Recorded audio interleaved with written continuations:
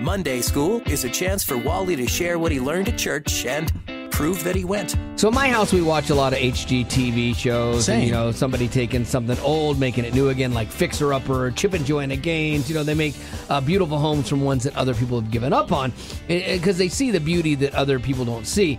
And our lives are kind of like that, too. We're Fixer Uppers. We have a lot of damage. But Jesus doesn't see the broken, dilapidated condition of our souls. He sees the beauty that no one else sees. And I love this analogy too, because Jesus was also a carpenter by trade. So he's also like a master craftsman in our lives, and he can build something beautiful from the twisted and bent boards that we've created. And so, with this, Jesus clings to the broken and the desperate. That's what I really love. Like he has always had a heart for those people, you know, and so for us it's great because there are so many stories in the Bible of people reaching out to Jesus in desperation. And our pastor was talking about how like desperation isn't always a bad thing because it can lead to dependency on Jesus. And he looked at that one story of the lady who Jesus is in the crowd and she reaches out and touches his garment and she's healed, and he looks around and is like, who touched me?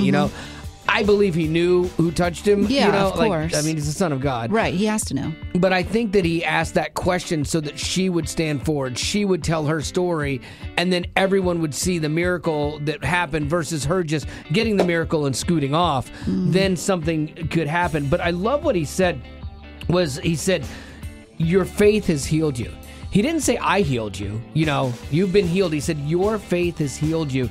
And I think that that's really important for us today because our faith needs to be bigger than our biggest fear. And maybe you're waiting on God for your miracle, And if that's the case, I would encourage you, don't give up because God's timing is not ours. And when things look darkest, his light will shine brighter than ever.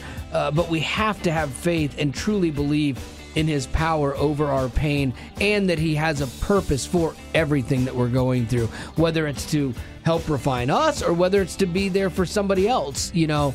He has a plan. Yeah, and it is faith, so it means you have to believe without seeing. And so sometimes that's the hardest part of being a Christian. And I'm not telling you this, to help you out as much as I am, or like to be preachy. I think I'm telling myself to remind myself of this truth because my own lack of faith limits God's power in my life, and I need to have the faith that Jesus is who he said he is. He'll do what he said he will do, and he's faithful, and because sometimes even I struggle with that and I doubt, well, do you really have this? Or do you need me to take this? I'll get this. Yeah. You know what? Yeah. And I'm my own worst enemy in that case. So maybe that lands with you today, and that's our Monday School.